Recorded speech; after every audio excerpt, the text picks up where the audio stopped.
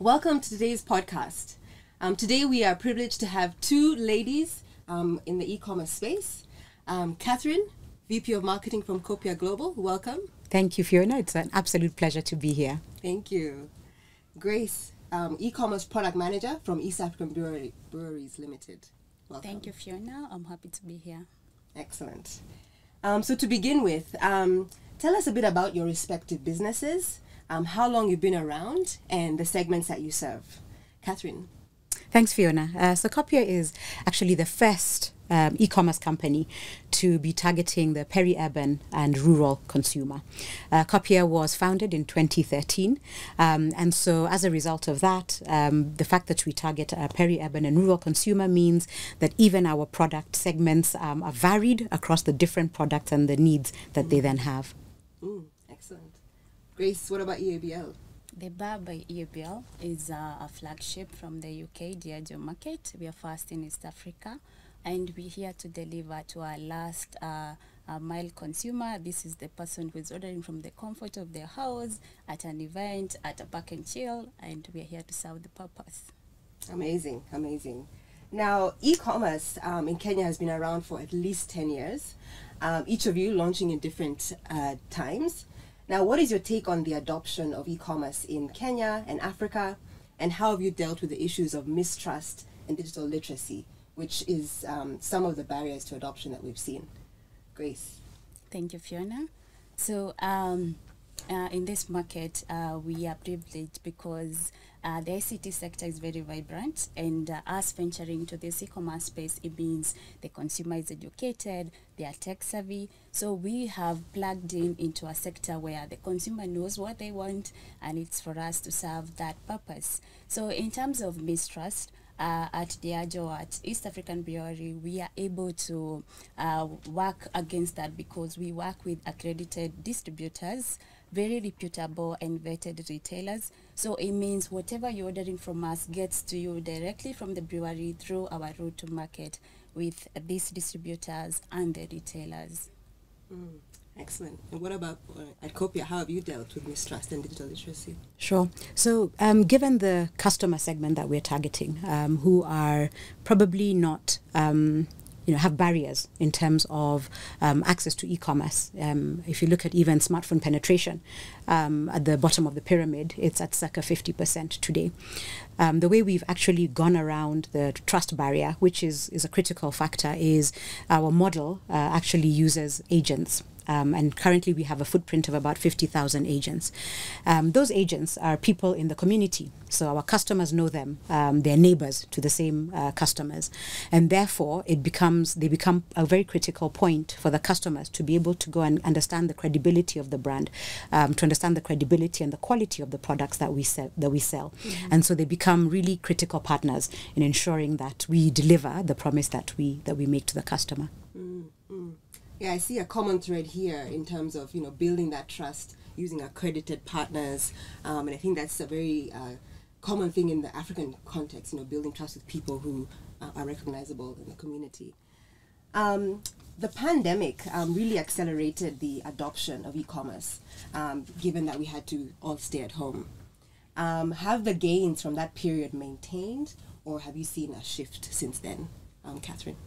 Sure. So the pandemic for Copia, and given the Copia model, whereby again we're targeting the bottom of the pyramid customer who's based in the rural areas, was a really critical pivot point for the business. Reason being, if you remember, during the pandemic, we obviously had travel restrictions, and so people accessing products became a bit of a challenge. Given our model, and we've been in existence already, and the brand is pretty well known, we were listed as one of the essential providers.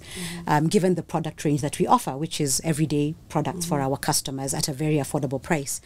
Mm-hmm. What that did was our customers' lifestyles were able to continue as they were, given those restrictions in travel. They were still able to access the products that they needed. And second to that was also the referrals, because the neighbors would see a particular customer. Mm-hmm. still accessing the products, their everyday products. And so what we actually saw during the pandemic was about a ×2 expansion in the business and recruitment of customers as well. And because what has happened is, because of the convenience of the model and the offering that we give, whereby from the comfort of your home you can shop and access products, we have seen that continuation and the growth and expansion of the business, and the customers who came on during the pandemic have continued to shop and benefit and access the products that they need from Copia. What about EABL? Have you seen sustained gains, or shifts have happened since then? So echoing what Catherine has said, there has been gains. For us, one, it accelerated our entry into the e-commerce space, and we launched, and now the channel has become a synergized way of getting to our consumers through the many channels that we have in the business, and e-commerce is now one of the robust channels that delivers our holistic strategy as East Africa breweries. So the gains are plenty, and we've been able even to quadruple the revenue we are getting from this one channel, and it's also to deliver the holistic strategy of East African breweries jointly with all the channels. Now, I mean, that's really, really impressive. But as we know, there are a lot of barriers to thriving e-commerce environment. And UNCTAD, the UN Conference for Trade and Development, released a report in 2021 called the E-Readiness Assessment. This is a report that was commissioned by the Kenya government to assess Kenya's readiness against 7 key policy areas.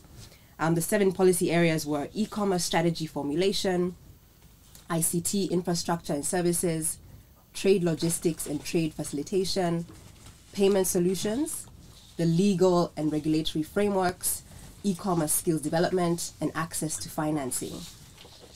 How do you think we're faring on these 7 key policy areas, and what still needs to be addressed to create a thriving e-commerce environment? Catherine, what's your take? Sure. So the United Nations Conference on Trade and Development report has been really, really insightful and an eye-opener in terms of access to information. One of the points that the report actually calls out is that Kenya is the 88th fastest growing e-commerce market globally. In Africa, we're actually ranked 4th.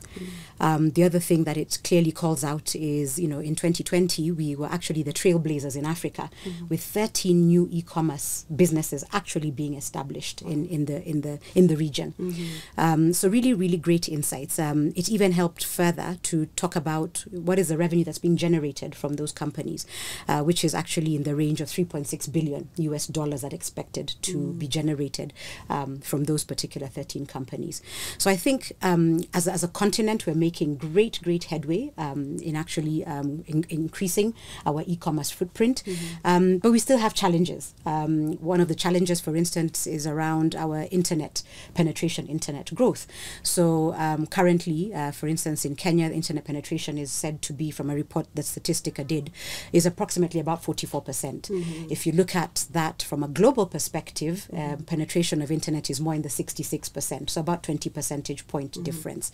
So great work being done, but I think we need to accelerate that if we're really going to get the benefits of e-commerce and what e-commerce does and what it can contribute to our actual GDP. I think the areas that maybe we, as a government and the respective bodies need to really look at and really need to address. One is the whole strategy governance around e-commerce. The report clearly also points out today we do not have an e-commerce strategy that exists as a nation. So huge opportunity, I think, for more understanding around e-commerce. What are the benefits to the citizens of the country? What does it mean, and how can it contribute to GDP? Opportunity as well for laws and governance. If I think about consumers, and this is where a lot of mistrust comes from a consumer perspective. If I'm going to use my money, which I've worked hard to earn, and shop in e-commerce, what are the channels I have for any complaints, any issues, refunds that I need to actually process? A lot of that is not clearly defined yet, and customers don't have a lot of information around it.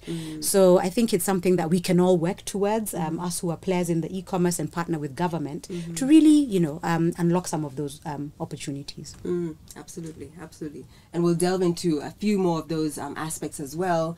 Actually, thinking about last mile delivery, which is a really key aspect to delivering on the promise of e-commerce. It's a key enabler for driving convenience. Does Africa have an advantage, through our border networks, or what we call our motorcycle networks? Or are we at a disadvantage because of a lack of mapped out addresses? What's your take, Grace?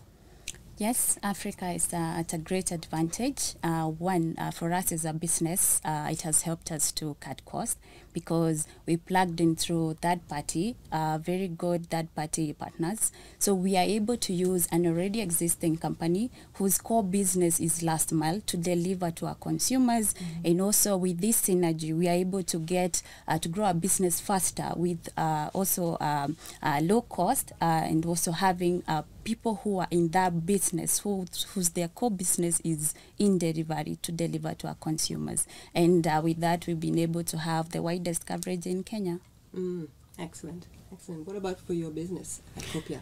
Fiona, for us, it's an everyday reality because we are targeting customers who are in the upcountry rural areas. So we come off tarmac roads, we come off graded roads, we're going on, off-grid roads. And so delivering to customers who don't have addresses is, and obviously how do we then leverage the motorcycle associations? Because if you think about it also, it's a really great avenue in terms of employment. And so what we've actually done is work a lot, and especially during the weather when it's raining, where access becomes a challenge, you actually find the community even comes together and actually gets even those motorcycle SACCOs and members to work together with us so that they can come and reach the vehicle where it's stuck, in terms of the off-grid road, and actually then still access their products. So for us, it's been a huge opportunity, and obviously then ensuring that it's also an employment avenue for people to start their businesses using a motorcycle. Nice. I love that. I love how we're leveraging, even though we may not have the typical, e-commerce environment, we've leveraged on what is unique to our continent, which is the motorcycle network. Now, given e-commerce is driven heavily by technology and data, what sort of data are you using to improve customer experiences? And what will be the role of, first party, second party, and third party data in delivering enhanced consumer experiences? Grace? For us, the Baba EUBL, we have quick access to first-party data. We also have, because of the partnership, we have second-party data and third-party data.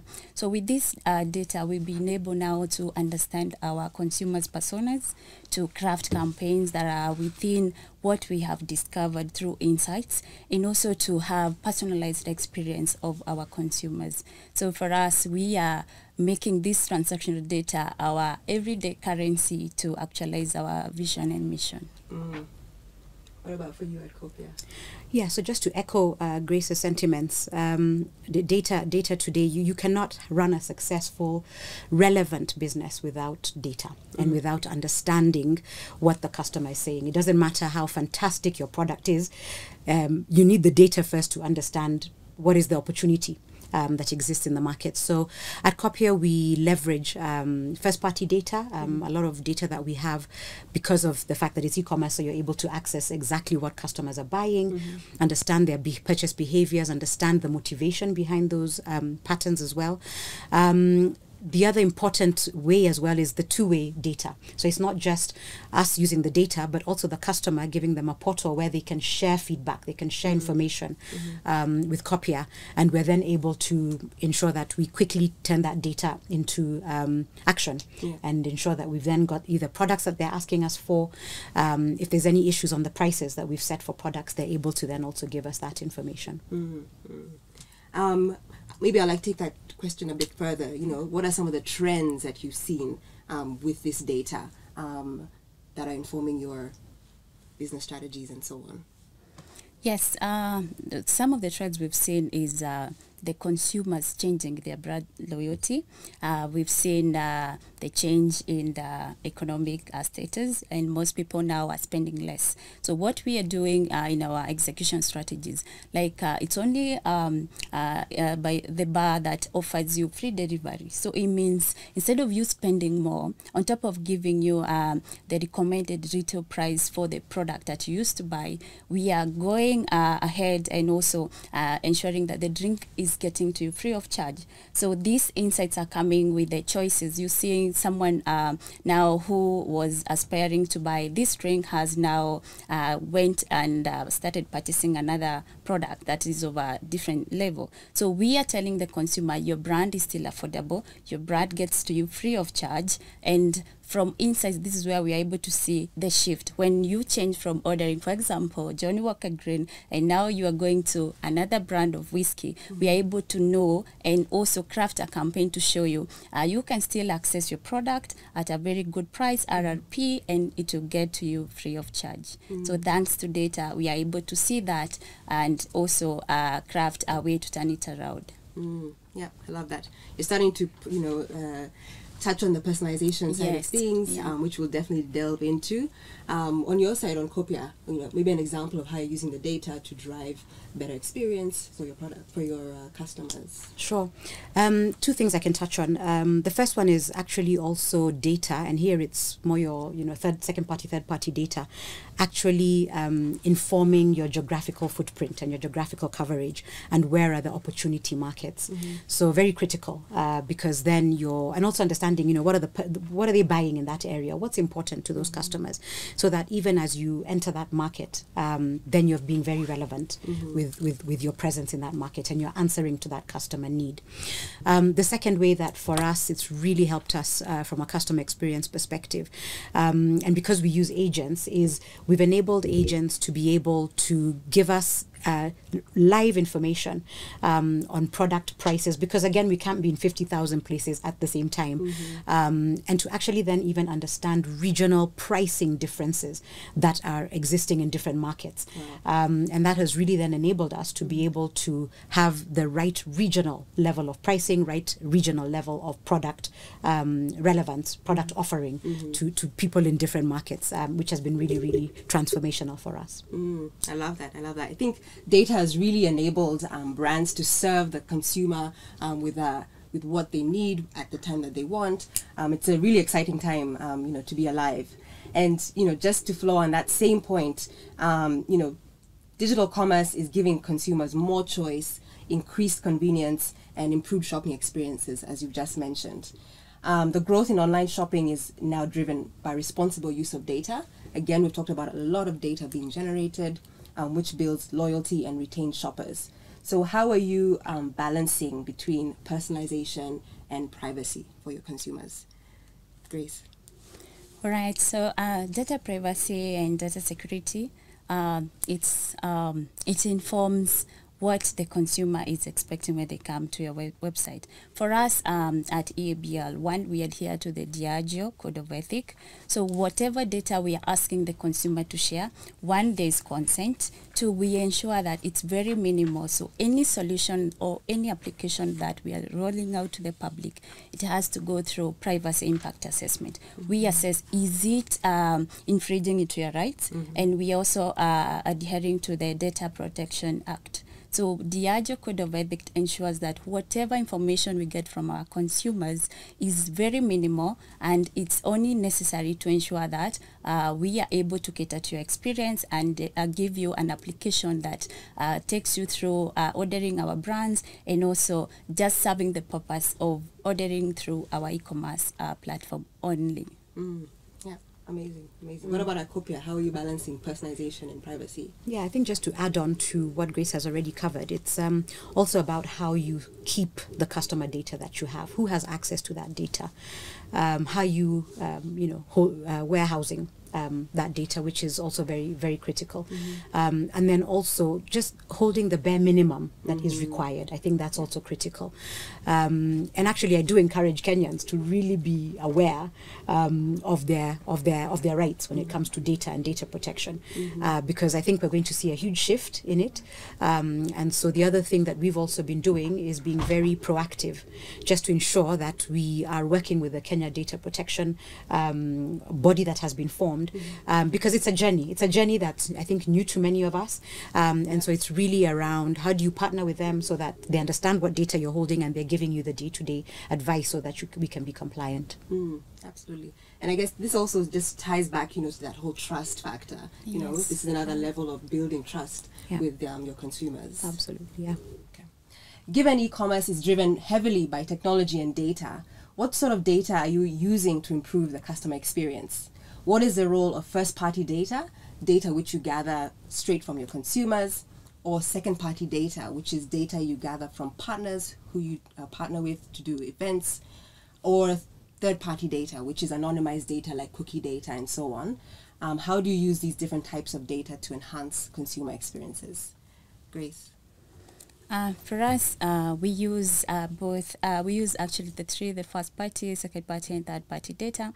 When the first party data, we're able to know if you move from your location. We're able to tell what time you order from the bar.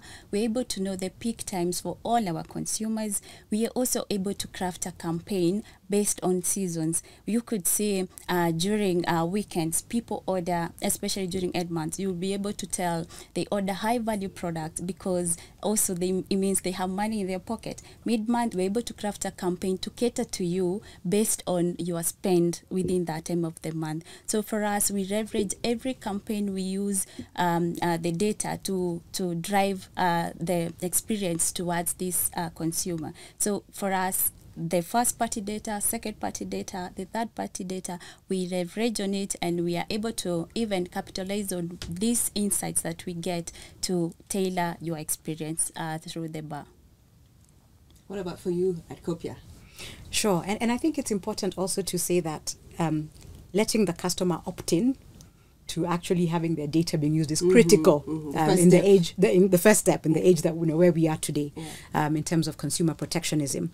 At Copia as well, we certainly leverage on first party data, the data that we collect that comes through from transactions. So just as an example, a customer who buys a bag of flour, we are able to see how many pieces of flour are they buying, when are they actually making that purchase, how much are they spending when they make that purchase, and we're able to then see if that's what they did last month, in the following month, what has actually, does that same pattern continue or does it change?